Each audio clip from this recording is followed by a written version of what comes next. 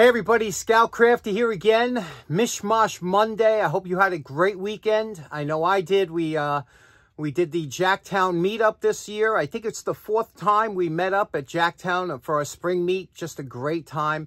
Now, I'm using a new phone I got. My sister bought me a phone for my birthday. All the bells and whistles. I'm just getting used to it. So if you have any audio issues or something, just let me know in the comments. I'm trying to work it out. These newfangled phones are, it's not like the old flip phone. They're a little bit tricky to work with, so bear with me on that. But like I said, we went to Jacktown. I filmed a bunch of footage. We got a lot to talk about, so sit back, relax.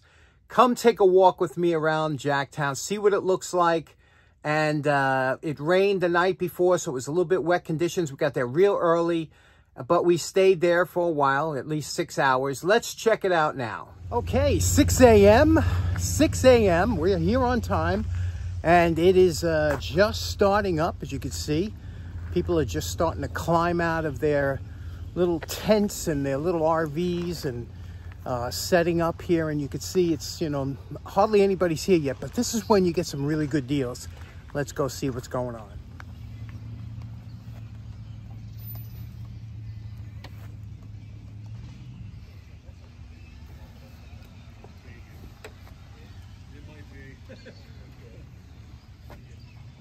Hopefully you can make it bend or something, use it. Yeah. Find a spot, man.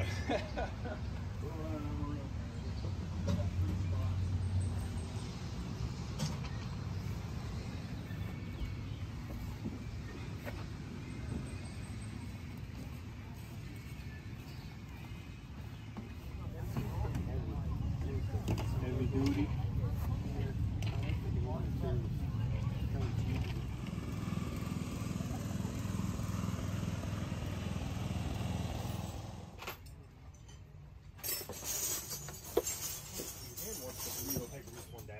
Yep.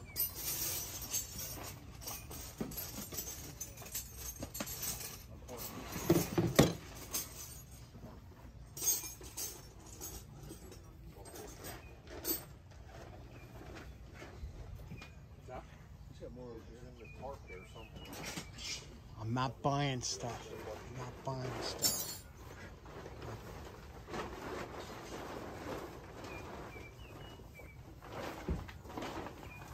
We can live without it. Give it to me, I'll give it to him. Okay.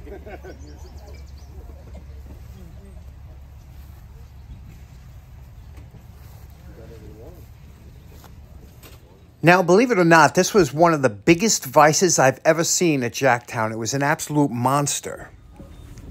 Now, the next segment of tables that you're going to see is owned by a gentleman by the name of Bob. Really nice guy. He's a retired shop teacher who goes from show to show now, and that's what he does for fun. And he gets here, obviously, really early, and he's here for the whole weekend.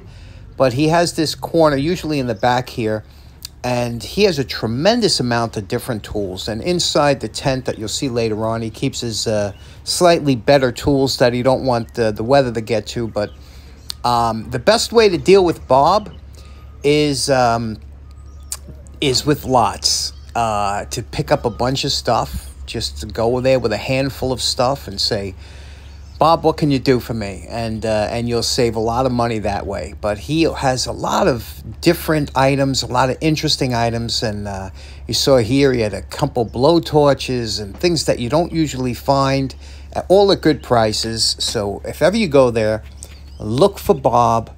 You'll see him. He's standing up here and he has the apron on. There he is there with the camo hat. And just look for Bob and always talk to him. Get to know him. Real nice guy. Set up here and guys would try to make it up this hill and get stuck even here, you know. Absolutely. But absolutely. This is like at the top of the hill. If any place, this is going to be a drier spot. Drains all down there. Yeah. Water runs downhill. That's not right. uphill. Yeah. Well, listen, I'm just making quick rounds. I'm shelling down the corner there too. Oh, you are? Yeah. Good. Yeah. Little delay this morning for fog and everything. I don't know which way you come, but I don't come come here 30 feet in the morning and I stay here.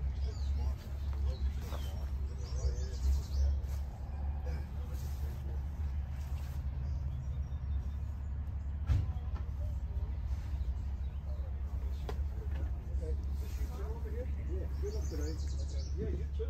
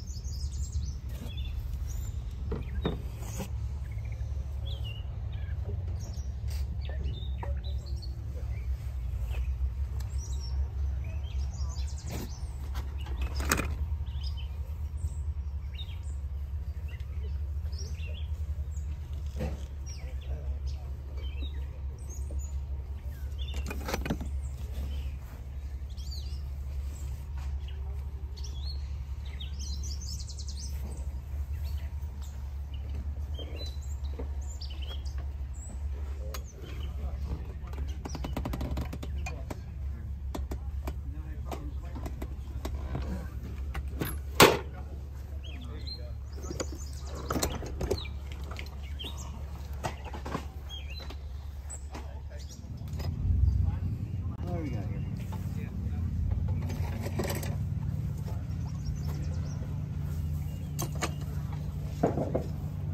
15, 16.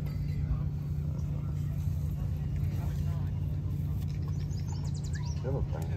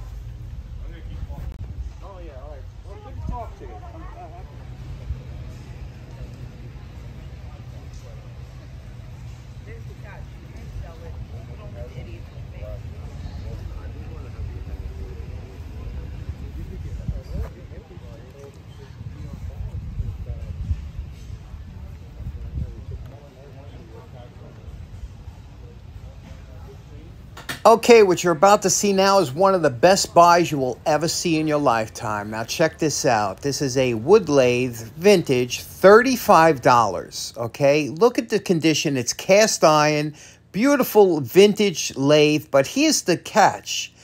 It came with a adjustable 3-jaw chuck and a Jacobs chuck with the key. 35. I mean, this is just one of the best buys that you'll ever see in your life.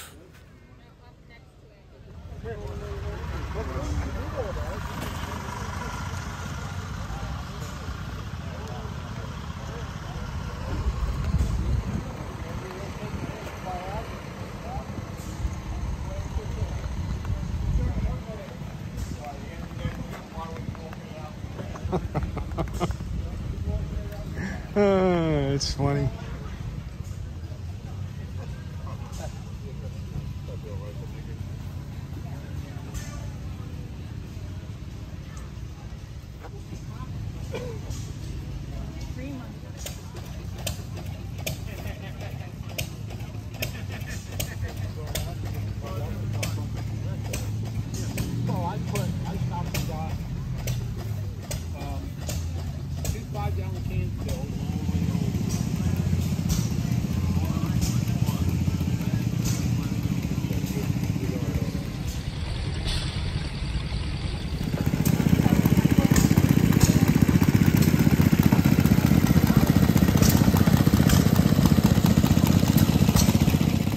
Look at this beauty, just waiting to be taken home and fixed up. Isn't that gorgeous?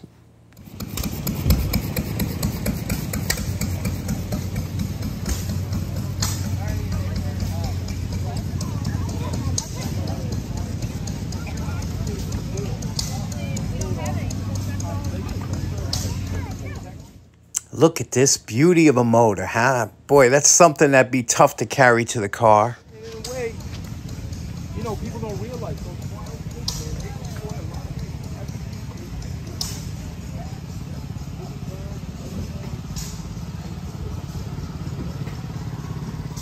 Play with his rock. You gotta wait, buddy.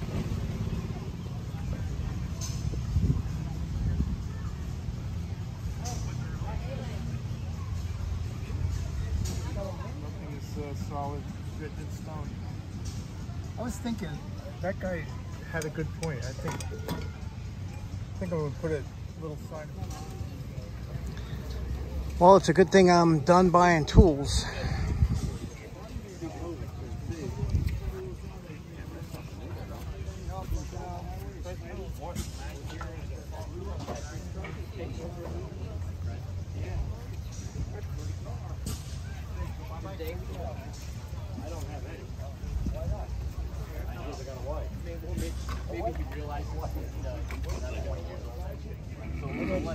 Push it out for to give away.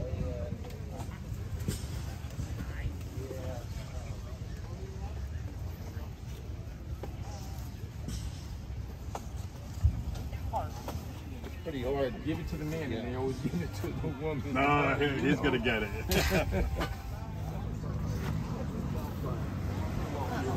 They're always a lie. That's why.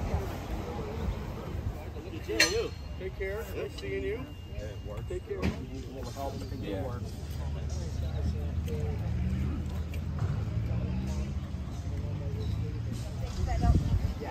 Right here.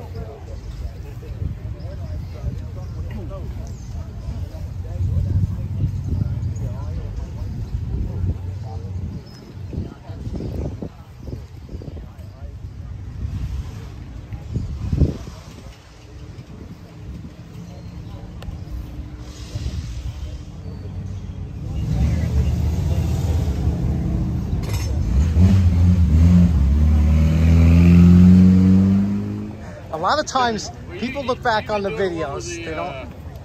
A lot of people never seen 357 magazines. It's been hidden out. Baghdad stickers. Baghdad. Wait for your hand if you want the people. Here. Wow, we got a lot of people today. This is great. I know.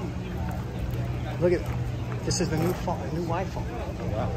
Not nice. Look at how it picks up. Okay, yeah. So you can see there was a tremendous amount of things to pick up there. I was reviewing the footage as I was putting this video together, and I kept saying, how did I miss that? How did I miss that? It happens all the time. You get overwhelmed when you're there. Your brain cannot process everything you're seeing.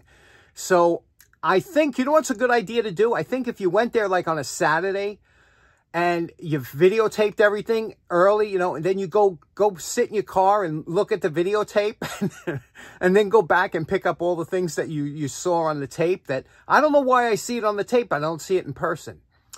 But great stuff. It was a great show. And then at 10 o'clock, we met up at the gazebo and everybody was on time. Such a great, I cannot tell you what, just a great bunch of people. Our subscribers, our group is, it's just the best people you'll ever meet in your life. And we've had people that came from far away. It's Florida, North Carolina, Maryland, Vermont, of course, New Jersey, Pennsylvania, New York, Long Island, and even Mexico. But Mexico, New York. I didn't even know New York had a Mexico, New York. But anyway, we had a tremendous amount of people showing up from faraway places. We had over 50 people show up. We had a nice little raffle. And thank you so much to my good friend Russell, Trusty Rusty, for giving out the raffle tickets and helping out in that respect. But one thing I have to say is that I was really blown away by how many YouTube subscribers showed up to support our channel and our cause. And let me show you who showed up just as far as the creators. We'll start with the heavy hitters like 805 Road King. We got Mike, the small engine mechanic. We have 357 Magdad. Paul's Workshop came down with his son. We have Gunter's Garage Bob. Wireworks Came with his wife. Tom Gunn also brought his wife. So glad about that. And also lots of trains. Came with his son. Now, we had our first meetup a few years ago, and you know, it's just a few of us got together, and it's really kind of blossomed into something really nice. And I feel, the one thing I feel bad about, I wish we could be a little bit more organized, but it's kind of an off-the-cuff thing. And my only regret about this time is that I didn't get a chance to sit down and talk with every one of you that came. I mean, only a few words here and there. And I know some of you came for, I just wish I could spend some more time and chat with you, because I recognize a lot of faces from last year and also some new faces. And then also, I'm so bad with names. I'm so bad with names. People introduce me and they're like, hey, I'm so-and-so. And 2 minutes later, I'm like, I draw a blank. And I don't know what that is. My mother was good with names. I'm just bad with names.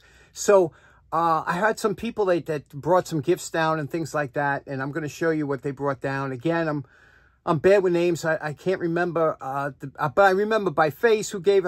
By name I don't. So let me show you some of the things that were given, and also I want to tell you a funny story about Scott Durga that I think you'll enjoy. You know, the day before Jacktown, actually, I get like an overnight package from a good friend, Scott Durga, who is in Colorado. You remember Scott from the payphone? He sent the payphone. Great guy, great family. Just a fantastic guy. And Scott said, look, I wish I could be there. I know, you're going to have a good time. I want to send some gifts down for the subscribers. I mean, how nice is that? And that's why I'm telling you, we have the best subscribers anybody. But he sent down a bunch of these are aviation tools. Now, it says 4140. I wonder if that's the steel it's made from, but it's a pry bar. It's made in the for the aviation industry and stuff, but it's forged. It's really nice. I mean, this is, and everybody was psyched about these, you know. I can't tell you how nice of a tool this is. And then he sent down a bunch of these for, oh, look at this. He made these, you know, this is the Craftsman logo, the print, the font, and he made these on his 3D printer and then painted them and everything. What a nice job he did. He, you know, took the Craftsman and then he made the other letters using the computer. Unbelievable. So everybody was psyched about that. Everybody was so happy. Scott, thank you so much for that. Okay, and I hope you'll forgive me for this, because like I said, I can't remember. You know, people, they come up and they'll see you and they'll say, oh, I got this for you, and they introduce themselves. But I'm too busy, like, trying to remember their face, and I can't remember their name. So let's go through. So these are the gifts that were given. It's really nice stuff.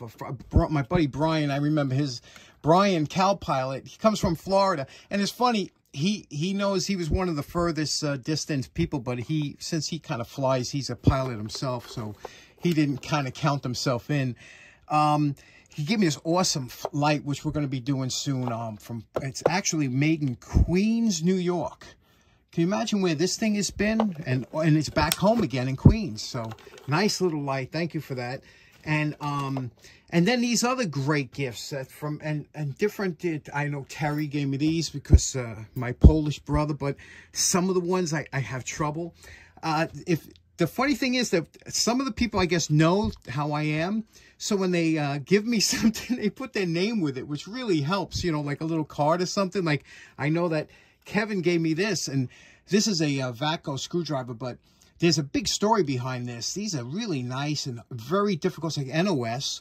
Very hard to find these screwdrivers anywhere. And the beautiful thing about it is that it's a long shaft with a small head. You know, these were like electricians. He had to buy a whole case to get, he wanted them for himself. He had to buy 144. I think he's down to a couple. My buddy Mark gave me this thing. This is an NOS, new old stock. And you know what's funny? It's a Miller flexible screwdriver. But people think, you know, it's like a gimmick. This is not a gimmick. These actually do work. Just like those split head screwdrivers that lock in the, you know, sometimes you have to get into something. You could bend it like this and you could turn it, you see? So this is beautiful. And especially new old stock condition. And then Don gave me these great strap cutters. These are to cut those metal straps around the boxes. We got to restore. This is just a beautiful. These were heavy duty, well made, nice tool. I remember this because Wire is a locksmith, so that's why I remember Wire giving me this. from his channel. But and then there was the other one. This one here, I think there was Rupert. I think it was Jay Rupert gave me. This is the a beautiful screwdriver set, and he said when he gave it to me, he says, I remember you did a video where this was your first set, and it was. This was the first set of screwdrivers I ever owned. So he happened to have a NOS set, and he, oh, look at that. And these things are no joke. They used to sell these in buckets and things like that, and you would think they were cheap. They weren't. There was chrome vanadium steel. They were good screwdrivers, and that's a nice, beautiful set, and like I said, new old stock condition. Now, here's where I get a little foggy, right? But I think the guy from Florida gave me this beautiful clamp. This is the 600 series, the body clamp. And, you know, we all love these, right? And I was telling you, I said, remember Joe's shop, who's also from Florida. That's why I think it was that. Joe's shop has, he has a bunch of these. And I was like, maybe they were big down Florida, and that's why we don't see them the rest of the place. So that's really great. And I also think they gave this one here. You know what's different about this? Look, it's made in the USSR. And first thing I checked when I got this this wrench is it's a left-handed wrench. It closes when you pull down instead of pushing, you know, for us. So, but that is interesting. And it even feels heavier than normal. So I wonder what kind of steel they used. But really great stuff. Thank you so much to everybody. And I'll show you what I bought Wednesday, and then we'll restore something that I bought. So in closing, I don't want this video to get too long, but I'll have some stills afterwards and things like that. And again, using the new video from format and camera from my new phone, I'm going to download this in a higher resolution so you could stop and maybe look at some of the things that were on the tables. Thanks so much for everybody for showing up that did come down. Thanks for your continued support, and I hope you have a fantastic day. Take care now. Bye-bye.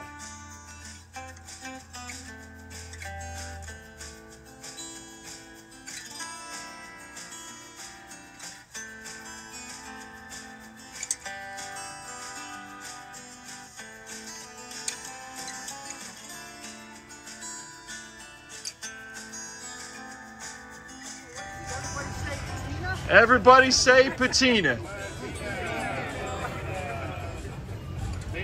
Say it again.